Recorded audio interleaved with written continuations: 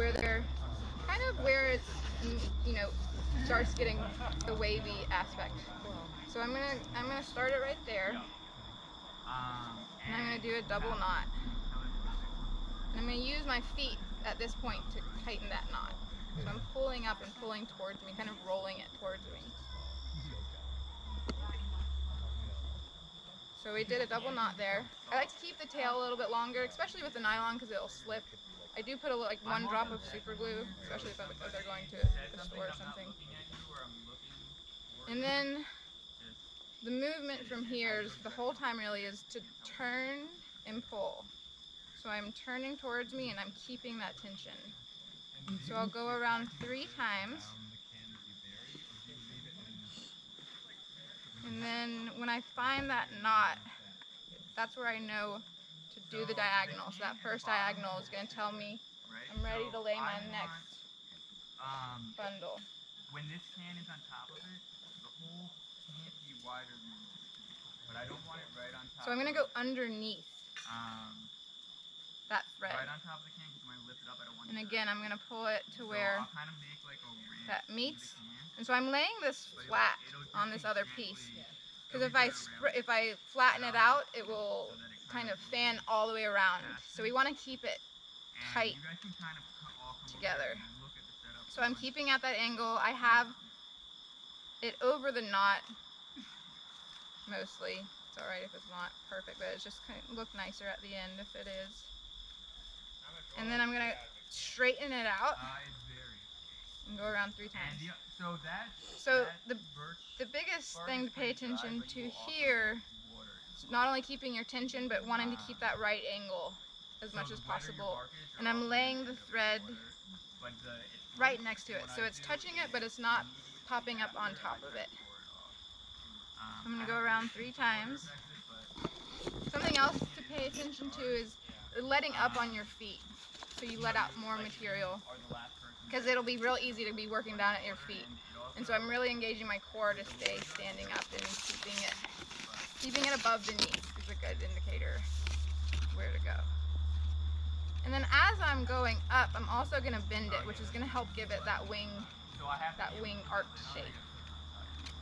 So now I've gone to the angle again, and feel free to interrupt me at any point if there's questions. So I'm going to go under again, pull this back,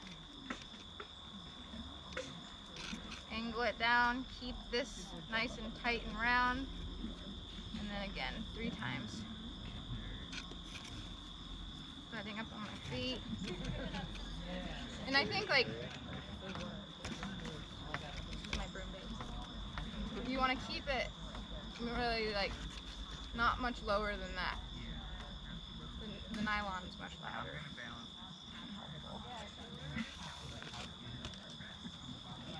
Yeah, I mean you can make it chill in the dirt, or you can rest it right on top. I've seen people do it both ways.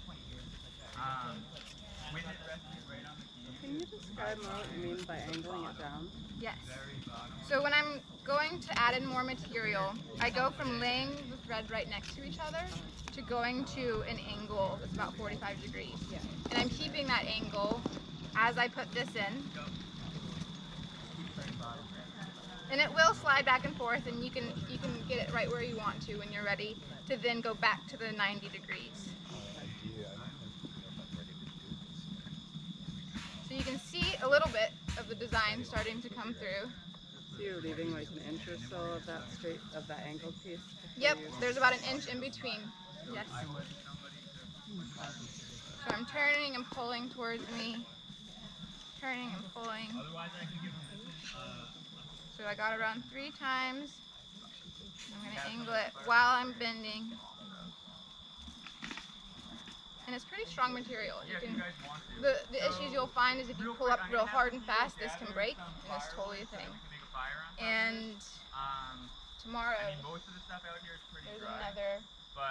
Waking up boob. Finding really good dry stuff, you're looking for low hanging branches. There's another thing, but we don't have to worry about that. Hemlocks are great for, you know, the very tiniest stuff. So I'm angled. So I've got just one more. And we'll just line it up here, and You guys will get firewood. We'll line up here in size order. 1, 2, and then I'll 3. construct it around the yeah. That's the piece. Yep, no worries. Pull it up a little bit because I like this to be a little higher in the back. Like you're evaporating all the essential oils. Alright, so that was my last piece. So I'm going to do this again, and then I'm going to grab my loop that will be used to hang it. It's also going to like, have you made a charcoal before? The hemp is a bit more rigid. The nylon will pull a little bit. It's a little bit more elasticy. But I'm slowly going to move fully over to the hemp. But got a lot of the other material, so I figured I'd use it up. So, got my loop here. And I like to put the loop on the side that doesn't have the angles so that this part is facing out. And then this is the back against the wall. So I'm going to take the feet and lay it flat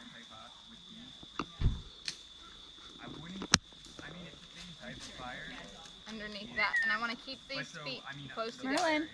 Hey, Merlin. Whereas this is only going to be touching. I'm going to go around 4 times on top of it.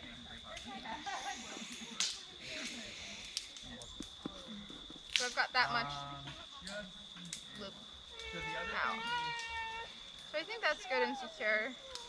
I'm going to trim off a little bit of those bottom ones. It's not necessary either. So now I'll try to find the funkier pieces just to leave you all the nicer ones. The part with this is that you have an odd number so that the weave will work. So what I'm doing is I'm taking the shiny side, and that's going to lay flat against the broom corn, and that piffy side is going to be touching the thread. So I'm going to go around all under the same thread, and I'm going to go all the way around the broom. And what's most important again is just that I've got that odd number, and so I'm slipping it under, and I want it to be touching this other piece, what's next to it, but not on top of it. Thank you. Bye. So I'm just gonna keep it going. If anyone's got questions at this point. I'm gonna go in the car and put them in, but when we come back, we'll still be. What do you mean? Tell me again. What do you mean, like? So we're gonna weave the handle with these pieces. So I'll show you. That'll be the next part. Yeah, if you want to come close, that might be helpful. Bye. Bye. Do you want to grab my basket just in case? And I'm like, letting up to sneak it in there, and then laying them flat against the stock. Right, so when I push that can in, you heard it hold it. Grab a nail in my pocket.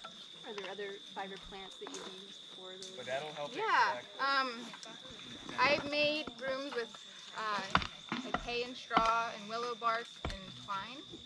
So weaving with the willow bark and using the twine as the thread. Really any grass or herb. Yarrow is wonderful, the stocky. Yeah. Really anything that has a stalk. It's this weaving part that you want to have something that's a little bit more tender. That'll bend and then dry up well. So I'm almost there.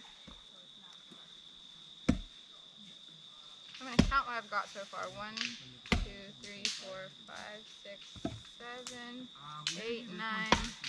I'm going to go for 11 on this one. Might have 13 if it's a little bit looser. Might have 9 if it's super tight, but it's going to be, as long as it's an odd number, then you'll be good. I'm going to slip in 2 more pieces. the hardest part, because what's important is that they're, again, keeping that 90 degrees. These will want to like go like this really easily. So just keep taking your time with this part. I feel like you get just going slow and peeking at what your neighbor's doing and helping each other out is awesome. You know, I'm like, how much could really drip out of here, you know? But then, you know, I've gotten up All right. to... So... I feel like I've gotten up to this much out of one. We're ready. I'm going to get that tight and pull those tightly together. I think I will trim up a little bit here. Again, not necessary, you're going to weave over that. Yeah. And people will also do this in much So now I'm going to go 3 times to secure these down. And I'm turning and pulling, still keeping that tension this whole time. So now I'm just going to slowly turn these down to get them into the position that they'll be. And this part you also want to go slow. They've been soaking for a while, so they are good and tender, but if you go really quick or pull, it can split this top part. So I just, again, trying to introduce myself nicely. And your shortest piece will determine how far down you'll weave.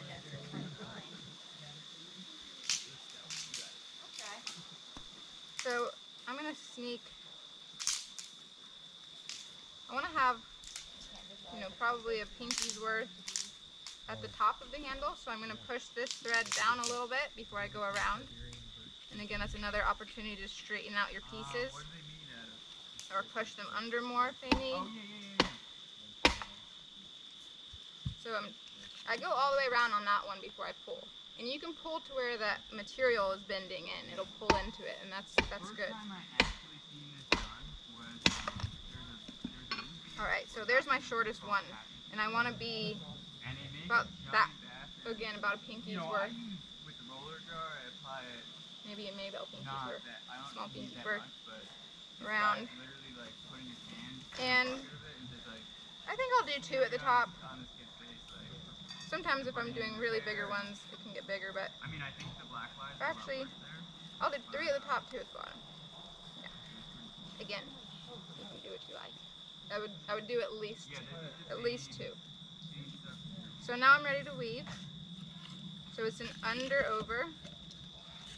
So I go under, and again, this part's going to want to angle. It's going to be easy to quickly get down there, but you'll want to pull it back as you get under it. So, over, under,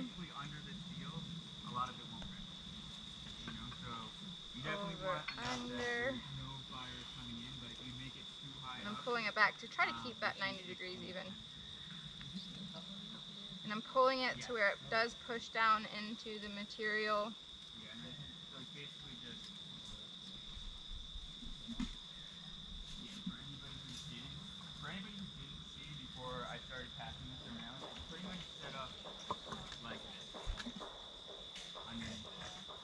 Some people don't put it directly on the pan, some people do.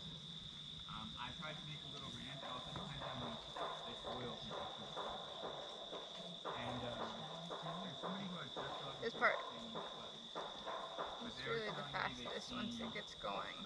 Places where they have stone there, and it has like the channels all, So those spread out a little bit, which is totally fine. But as you're going around, you can try to scoot them back around. So I think I'm going to call it, because you do want to have a bit of a foot underneath. So now we grab the other piece for the pull through knot. Yeah, but if you go too far down and... So again, putting the feet together, same way you did the loop. And like even your can, you gotta make sure. I'm going to put the feet under. And I'm going to find a stalk that's nice and flat to lay it on, keeping the feet together, keeping the loop out. And I'm going to go on top of that. Again, laying them flat next to each other. They'll really want to pop up onto each other at this point. Not leaving in your feet or your loop. Okay. So now I'm going to really good and tight because I'm ready to cut my cord. So I'm going to have my thumb on it to hold it tight. And I'm also holding it with my first finger. Cut it. Keep it tight. You will slip this part through and grab onto those feet. And I've also got, because this is a smaller piece pulling a bigger piece through, I've got pliers that help too. Oh, okay. Yeah. So it keeps the lid. And you're gonna pull it all the way through. Yeah. So And that's gonna be your that way they put a rock on it. You know, so while these bottom pieces are wet, is the best time to cut them. But if this gets too soft while it's getting eaten, the rock will crush it. Whoop. But people do it with the rock underneath. But sometimes it doesn't. And then I do my final. You up, Booskies? You wanna say hi? Stand hi. It doesn't necessarily force it. Oh, Betty Bug. Alright. We're almost done with this one. So now we clean it up. And I've got, just so that we don't get too many materials everywhere, I've got a sheet. And when you're ready for this part, And I think that is the. I don't think we're going to be able to really capture too much of it, honestly. But I've just noticed that. so there's two things that I do at this point. I trim this to do an arc. And again, you can keep it as wild or short as you like. The shorter that you do it, the tighter it'll be, and the longer it is, it's more bouncy. And then we trim the top. So the biggest part for the top is not cutting off your loop. Totally happens. A little bit more.